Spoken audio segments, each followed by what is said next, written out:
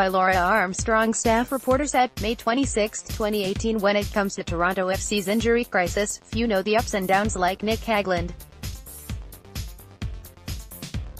The Reds defender was one of the first hit by the injury bug that has sidelined upwards of 10 players this season and played a part in derailing the early months of their league campaign, which took another hit on Friday night with a 1-0 loss to FC Dallas.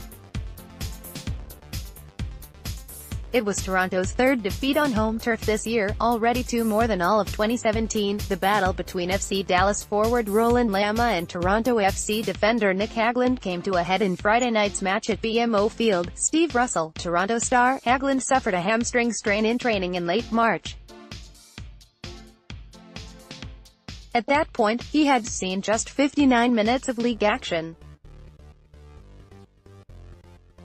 While he was out, striker Josie Altidore, midfielders Victor Vasquez, Marky Delgado, Ager Rakitic and Nico Hasler, and defenders Justin Morrow, Eric Zavaleta, Chris Mavinga, Drew Moore, Ashton Morgan and Gregory van der Wiel also missed time through injury. Hagglund is no stranger to injury rehab after tearing and spraining left knee ligaments last season. In the end, he'd spent more time on the sideline than on the field in 2017.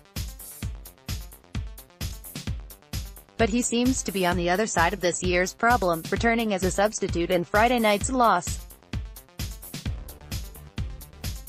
He came on for Mavinga, who left with hamstring tightness.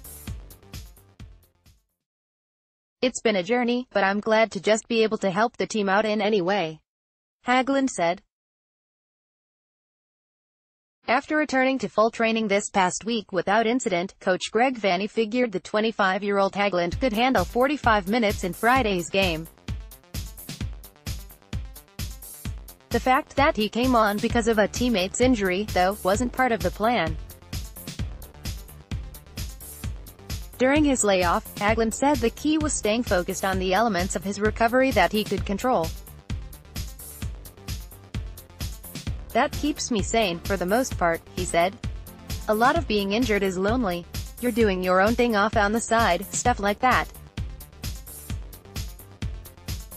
The guys are great to keep me engaged and stuff like that, but there's definitely lonely parts about it." TFC's next 5 games are against Eastern Conference rivals, against the Columbus Crew on June 2, followed by the Philadelphia Union, DC United, New York City FC and New York Red Bulls, and only 2 will be played at BMO Field.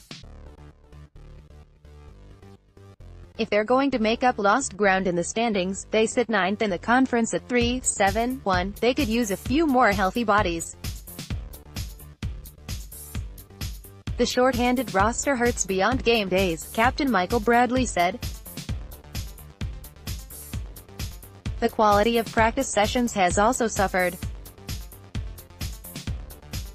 Despite all that, Bradley added that the club has enough healthy talent to win, a lot to play for in this next stretch, he said.